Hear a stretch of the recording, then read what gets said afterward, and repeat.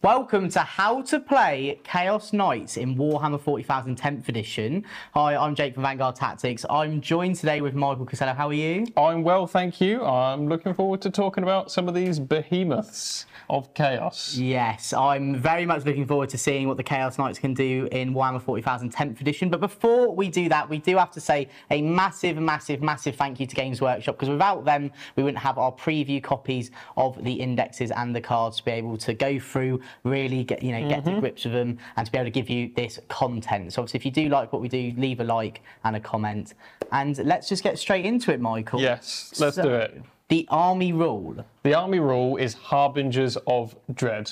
And what does this do? Okay, so there's two stages to this. If you played the previous edition, remember there was like a whole chart you had to go through. This is a little simple, much simpler. So from battle round 1 onwards, okay, you get a despair aura, which means that enemy units that take battle shock or leadership tests within 12 inches of any of your Chaos Knights suffer a -1 to those rolls. Okay, pretty simple. Simple, more effective than you might expect. Yeah. From battle round 3 onwards, each time a Chaos Knight from your army makes an attack, if the target's battle shocked, you get +1 a wound. Oh wow. And if a battle shocked model attacks one of your knights, they're -1 to hit. Okay, pretty strong that. Very simple, but pretty strong, having that battle shock manipulation along with, if you are battle shocked, you get bonuses or debuffs. Yeah, another keyword to note, so we've got Super Heavy Walker, which means each time one of the towering models makes a move, advance or fall back, they can move over models, excluding Titanic ones, and terrain features that are 4 inches or less in height, as if they were not there. Oh, amazing. Okay, pretty simple, pretty nifty. Pretty cool, and if you are a Chaos army, you can include Chaos Knights in your army as a Dread Blade. But that's not what we're here for. No. We're here to learn how to play Chaos Knights. Yes. Right, so Michael, let's now have a look at the detachment rule for the Chaos Knights. What is it? It's Forged in Terror. So this means that in your opponent's command phase, during their battle shock step, they're going to have to take battle shock tests for any units that are below starting strength instead of just below half strength. Now, of course, you combine this with their army rule, that's going to be at -1 as well. Okay. Okay, so there's this is very dangerous. Yes, definitely. There's a lot of battle shock potentially happening here. Yeah, I've sort of starting to notice a theme with the old Chaos Knights with that bit of battle shock manipulation. Yeah. That is very strong. Like, you could have a wound taken on your vehicle, let's say, exactly, or one model lost out of a unit, and you're going to have to take that test. So, yeah, quite devastating. It's pretty scary, actually. Yeah. Awesome. Yeah. But before we continue, I'd like to give a quick shout out to our sponsor, The Outpost. If you're looking for great deals on your miniatures, paints and gaming supplies, we've got you covered. Their wide variety of exceptional service makes them the go-to destination for all hobby needs. So don't wait, check out The Outpost today. Link in the description below. So Michael, the enhancements next. Yeah. So we've got 4 like every army does in 10th edition. So talk me through them. Okay, so the very first one is Lord of Dread. At the start of the fight phase, you can pick an enemy unit with an engagement range. They have to take a battle shock test. Okay, pretty simple. It's okay. I would expect this to be one of the cheaper ones, and I'd use it to fill out a list. Okay. But I wouldn't necessarily, it's not one I'm going to jump straight towards. So it's not like an auto take? It's not an auto take. No. Unlike this next one, which for me is an auto take, okay? So Aura of Terror. Yeah. All right. Now I'm going to sum this up because it's quite wordy. So essentially, if you control an objective marker at the end of your command phase and the bearer is within range, that objective marker is said to be tainted and remains under your control even if you have no models there. So you essentially get this sticky objectives is what it's commonly called. So you're going to control that objective even if you move off it. Yeah. In addition, whilst the objective marker is tainted and under your control, and the Despair Dread ability, which is the one you get from the first turn onwards, is active for your army, then you subtract 1 from the battle shock tests and leadership tests for enemy units within 12 inches of it as if it was a Chaos Knight. Okay, wow, okay. So it essentially becomes a Chaos Knight's aura on that objective marker. So we've seen a mechanic quite similar to this in the Death Guard, with the Contagion, but that sounds pretty decent to be able to stick in the objective of an army with not a lot of models. Yes. And like you said, one of your auto includes. That's really good. I'm not so fussed about the other part of it. Yeah. If anything, it makes it a little more complicated. No. But the sticky aspect is fantastic because you're only going to have a limited number of models, potentially 8 models only on the table. Yeah. So being able to move away with one of them is worth paying whatever this costs, and this is an expensive one. Yeah, so it's put in like the value sense. You could literally have just stopped at sticky objective and you still would take If this is 30 points, then I would have happily paid for a 30-point unit to sit on that objective all game. Okay. Now I don't have to. Nice. So moving on, we've got, what is the next one? Actually, I don't know any of them. The next one's Traitor's Mark. And what this means is the effect that happens in the 3rd battle round for the bearer happens from the 1st battle round instead. Okay, so you've leapt 2 turns Essentially, you've leapt 2 turns forward. It means that your unit is going to get +1 to wound against battle-shocked units. Yeah. And any battle-shocked units are going to have to subtract 1 from their hit rolls when targeting your unit, the bearer. It's okay. Wow, okay. Yeah. You're not that close to the enemy at this stage, turn 1 and 2, so you may not be triggering that many battle shock tests. I guess like if you had points spare, it could be nice. Yeah, this next one though, Jake. Oh, okay. We may not have any points spare. The next one you're paying for, okay? Okay. So Panoply of the Cursed Knights. This one, each time an attack's made against the bearer, subtract 1 from the armor penetration characteristic of that attack. So an inbuilt armor of contempt. On a knight for the entire game. On a 22 wounds, toughness 12, 3-up armor save knight for the entire game. That is going straight in the basket. Okay. Both of those that I've mentioned. So we've got 2 really decent enhancements there, so we may not even have any points spare. Yeah, I completely agree with you. That is really, really solid, and I think you pretty much expect it. Who would you sort of put that on, a big one or a little one? Probably a big one. So you can only put on the big ones. Oh, okay. That's a really important point to cover, though. So the big knights all have the character keyword. So they're the only ones that can have the little ones can't get character in any way, and they're not characters either. So you can only ever give an enhancement to a big knight. Okay. And you 100% would, of course, with these. Okay, that's cool. I didn't actually know that, because before it used to be that you would have one and then you'd pay. Yeah, you could make someone a character, and it could be one of the little ones. Yeah. Awesome. That's really cool. So I guess we'll move on to stratagems. Let's take a moment to appreciate Colourforge, our fantastic sponsor. Their range of spray paints has become our go-to for making our miniatures come to life quickly and efficiently. The quality and variety of colours they offer are truly unmatched, providing a smooth application for stunning effects every time. Check out Colourforge for your next hobby project. Yes, let's have a look at some stratagems. There's one that I think is both of our favourites, because it's one that you know what it does. Well, should we talk about that one first? If we have to. So it's Terror Shades. Yeah. Oh, I remember. Oh, yeah, no, I like that. This is a stratagem that you used to use when you used to play Chaos Knights. My one 5-game stint. Yeah. Yes. Okay, so 1 command point. Any phase just after an enemy unit fails a battle shock test. Okay. So you target 1 Chaos Knights unit within 12 inches of that enemy unit, and you roll 6 dice for each 4+. That enemy unit suffers 1 more wound. Yes. And this model regains up to 1 lost wound. For each mortal wound? For each 4+. The mortal wound doesn't even have to go through. So if you had a feel no pain rule against it, you could still get a wound back from it. Yeah. That seems pretty good. You're going to use that a lot. Yeah. With this army and the way that the battle shock works, you save your command points in the pocket for this. Knights getting potentially 6 wounds back is absolute madness when they're so hard to kill. Well, imagine that -1 AP knight is also now backed up with I'm regaining my wounds and also doing mortals. Like, it's not even like I'm just regaining wounds or I'm just doing mortals. It's both. That is very very very 1 good. CP. 1 command point. Yeah. Surely an every turn strat. Probably, yes. Yeah. So yeah, what else is there? We've got Dreadhounds, so you use this start your shooting phase or start of the fight phase, and you pick 2 or more War Dog units and 1 enemy unit, which is an eligible target for those War Dog units. Till the end of the phase, those War Dog units gain sustained hits 1 against that target. That's good. And in addition, if that enemy unit's battle shocked, then they get critical hits on 5s to hit. So to confirm, the sustained hits now will trigger on 5s. That's rather right. Than the against the battle shocked target. Yeah. Cool. That's good, isn't it? This is really good. Yeah. Yeah, it's a very good strat. 1 command point. Yeah. We've got disdain for the weak. So in the fight phase, just after an enemy unit has selected its targets, Okay. you select your Chaos Knight that was one of those targets. You gain Feel No Pain 6+. Yeah.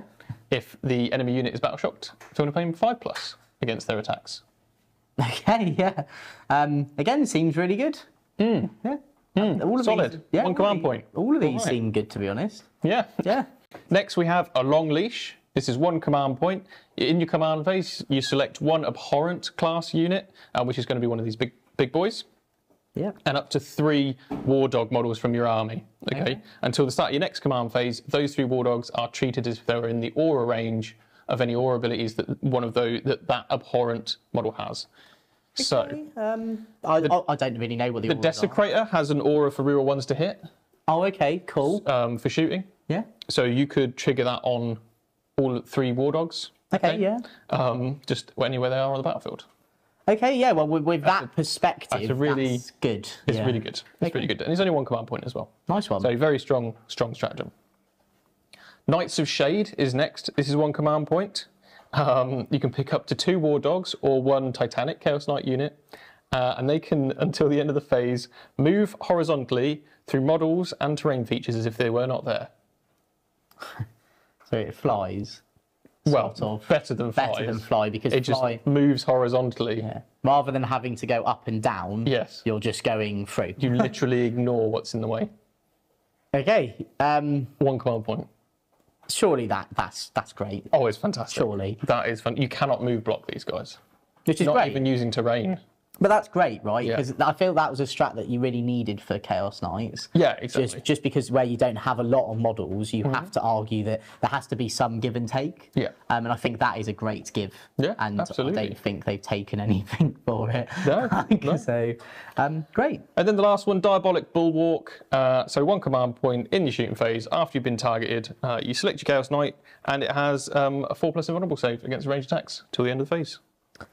Decent. It was. We had that. We've seen that. Standard. Yeah, that's your standard strat. But yeah, all those strats seem great, Michael. They're all fantastic stratagems. They're all 1 command point, which is how we like it.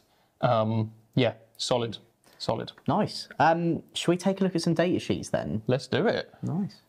With the release of Warhammer 40,000 10th edition, at Vanguard Tactics we've put together the perfect course for you. If you're already playing 9th edition but you want to seamlessly transition into the new edition, leave behind everything you know about 9th and understand everything you need to know about 10th, then this short course is going to be ideal. We break down all the complexities and give you step-by-step guidance on how to really make the most from 10th edition. We're going to help you understand all the basics of the game and then some top tips along the way to help you really get the most from your army and your playing experience. And if that's something you want to do and get signed up on our short course which you can study in your own time, then do check out the links below and get signed up to our accelerator program. So we'll start with the Knight Desecrator. Okay. This one is the chain sword / fist and the sort of laser cannon. Okay. So this one here would yes, be the one in front of you. So obviously all the knights, they're going to have the same profile here, so I'll just read the profile. 10-inch move, toughness 12, 3+ save, 22 wounds, 6+ leadership, OC 10. Wow, OC 10. OC 10. Okay. Yeah, these guys can hold objectives, and if you're sneaky, they can contest multiple objectives potentially, because you count for the level of control when you go to each objective. Oh, okay. That's cool. That's a nice little mechanic there. So you can really do a bit of tricks there with that. Yeah, so their OC is really, really useful. So this guy's got 2 abilities. One I did mention earlier. So while a friendly war dog model is within 9 inches of this model, they can reroll 1s to hit for their range attacks. Okay, which again, like we said earlier, you could use that long leash and make it just freak them out. Just give 3 units, exactly. Nice. Exactly. Its other one is each time it makes a ranged attack against a monster or vehicle, that attack has the devastating wounds ability. Okay. Oh, wow, okay. Let's talk about its gun. Okay. Desecrator Laser Destroyer has a 72-inch range. It sounds quite scary. 3 shots. Oh, God. Hits on 2s. Strength 18, AP 4, D6 +3 damage. And of course, against a monster or vehicle, that's devastating wounds. So if you roll a critical wound of a 6, that is just going to be damage as D6 plus 3 mortal wounds.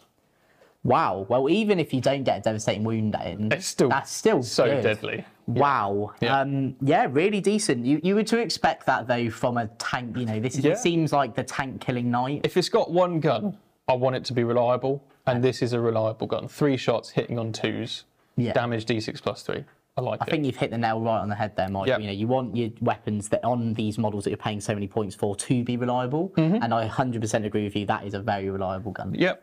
I'll talk about the weapon options because we, saves we mention them later when we talk about the Rampager. Cool. But the chainsword, obviously both of these have strikes and sweeps. Yeah. The chainsword offers you lower strength but higher AP. Okay.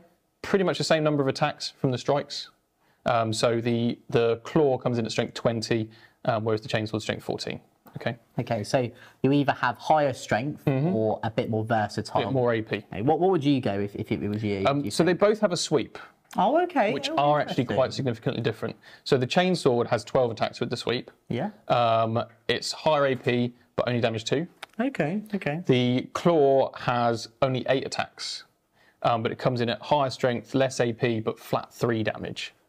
Okay, so if we were to maths that, they actually both do the same amount of damage total, right? Yeah. So that's interesting to note.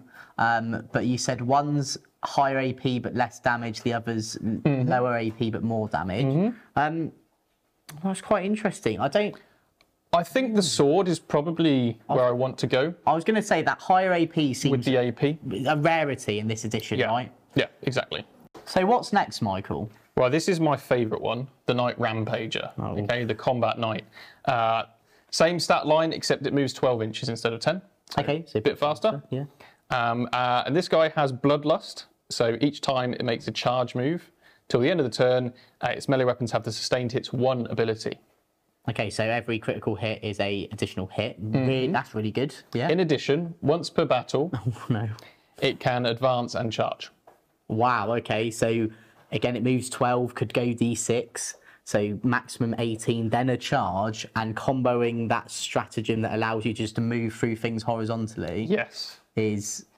That's pretty scary. Yeah. It's pretty scary. Wow, okay, literally rampaging into you, right? So, yep, and it does have sustained hits 1. I'm not sure it needs it. Maybe just to make it a bit more consistent, because it's a big combat knight. You know, these things are a premium, right? So it's good to see that it's got an extra rule in there. Now, I mentioned the stats from the chainswords and the fist. Okay. They are the same except the number of attacks. Oh, okay. Oh, and this guy hits on 2s in combat, of course. Oh, okay, cool. So he gets 6 base attacks with the sword or the fist, whereas most normal knights get 4. Okay. His sweep with the chainsword is 18 attacks. Okay. With, of course, sustains its 1 on the charge. Yeah. Cool. Or 12 with the fist.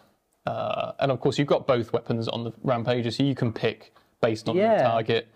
I was going to say that, that's the other thing. We don't need to make the choice with this guy. You just, whenever, it depends what you're fighting, really. Yeah. It has 1 more ability, which is War Dogs within 9 can reroll 1s to hit for melee attacks. Oh, okay, cool. So Desecrator was the shooty version. This is the combat version. Really nice to see they do benefit War Dogs as well now. Yeah. That's really cool. I'm a big fan. These, now, in this edition, you want to take the big knights. They're good. They are good. They're really good. They seem they're more really strong. Yeah. And, yeah, Tank Shock. Oh, yeah. We may as well add that to the list of stratagems available to the army because Tank Shock, after you charge with a vehicle, you can pick one of their melee weapons, let's say a strength 20 fist. You roll a number of dice equal to the strength of that weapon. Yeah. Plus 2 if that strength is above the toughness of the target, which at strength 20 it's going to be.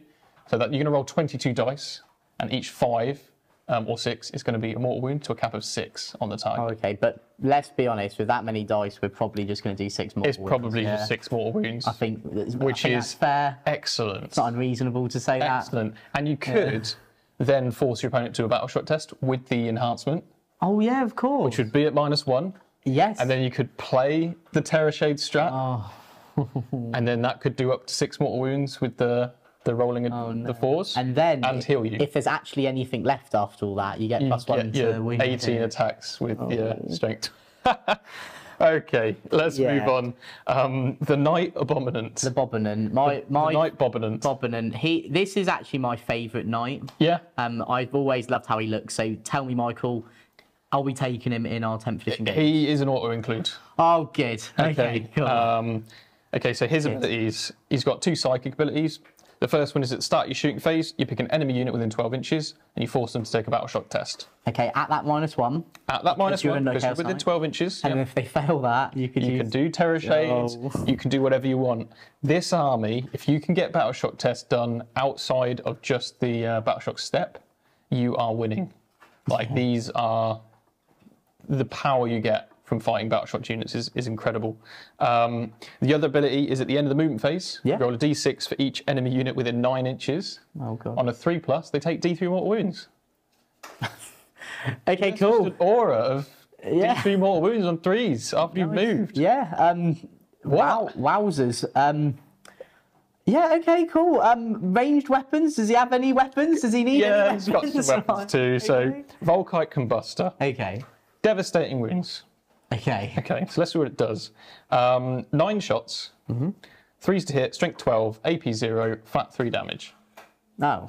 With devastating wounds. Okay, but with devastating wounds. With devastating wounds, that is potentially very scary. Yeah, the no AP is a bit sad, but equally you have devastating wounds. We can't have it all. Like, no, and it's exactly. 9 shots, flat 3. Like, every wound you're getting through if you do fail a save is still going to be... It's a lot of damage. And not to be devastating. Yes. And then if you roll a 6, we just don't have to worry about that save step. So yeah, really decent there. Yeah. Got a good combat profile. Yeah, it's got that extra attacks with its tail, but its Electro Scourge is sustained hits 1, 9 attacks, strength 10, AP 2, flat damage 3. So it is, you know, if any of these knights touches you, they're going to do a lot of damage in combat. Yeah, definitely. And the strength of their weapons is now sort of graduated with the toughness of vehicles and monsters in the current edition. Yeah, and the other thing that's interesting as well, and there's something I want to quickly note about knights, is how bracketing has sort of changed as by the fact of it's not as devastating when he's on half wounds. It's only actually on what's 1 to 7 wounds remaining. Yeah. You subtract 5 from their OC characteristic, so that is pretty significant. That is quite significant. And you subtract 1 from their hit rolls. Okay, but like still overall, like if we were to look at the 9th edition or anything like that, like that's not that bad. Like in comparison. No, you don't lose any movement, you don't lose any attacks or strength or anything. Ability to hit, like exactly. I still think that obviously you lose a -1 to hit. -1 to hit. But before you would be like on 5s in some instances. So really love that. Is that all we've got to talk about? That's the big knights. I'll run through a few of the little ones because they are going to be the majority of your army. Yes, yeah.